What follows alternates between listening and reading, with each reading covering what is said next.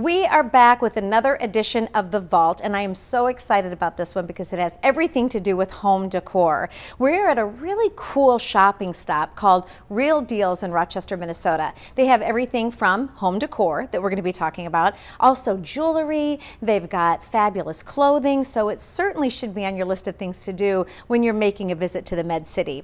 So talking about home decor, one of the things that I think is really important in decorating your home is to always have glass, something glass or mirror or a combination of both in each of your spaces. What it does is it creates a really cool energy and kind of a vibrancy that maybe you don't realize, but when folks walk in, you just feel the reflection and the energy and the excitement.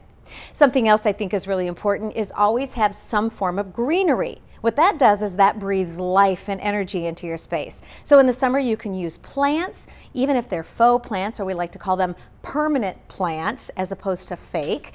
You can use chartreuse, beautiful, that beautiful bright kind of lime green in the summer or in the early spring. In the fall you head towards the warmer colors, and in the winter of course you can use pine, spruce tips, or a combination of both. And something else I think is really cool is when you have a really big space and you're left scratching your head, what am I going to do with that big space? Well, if it's across from a window or natural light, or you have a beautiful view, put a big mirror there, because what it does is it just echoes that energy and that light and that reflection, again creating kind of an exciting space. But something else you might not think about is a clock. You're seeing so many of these, and what you've got back here are every size, shape, and style for any type of decor that you have in your home. Nice and big, it fills up the space, so go for it, give it a shot. And when it comes to home decor, when you have a sofa, a lot of people will traditionally use a coffee table. But something that's on trend right now is, instead of a coffee table, using an ottoman. But then you think, where am I going to put my beverages? Where am I going to put my popcorn? Well, one of the things that you can do is incorporate, like I like to do, is a tray. So what we've got here is a perfect idea of what you would want to put on your ottoman. It's a tray. Again, so many styles here at Real Deals. We chose this one, a little bit rustic. And what I like to do, again, is have the reflection. You could put a candle in here. You could put sand. You could put seashells. And then these decorative balls are really a cool accent piece. We've got different styles that you can use just by walking through. Don't hesitate to go with maybe a suckling instead.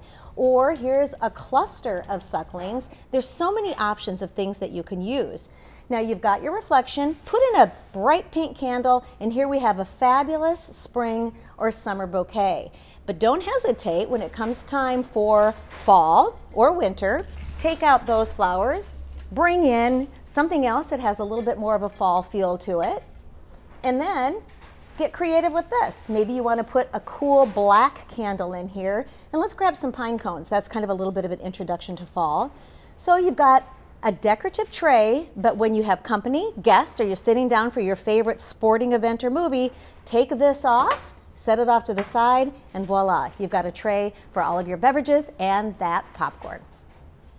So essentially, personal touches make your house a home. And once you've made probably one of the biggest investments in your life, why wouldn't you want to put a little extra effort into it? And if you get stuck with some decorating ideas, you can always pop into Real Deals here in Rochester, Minnesota, and they'd be more than happy to help.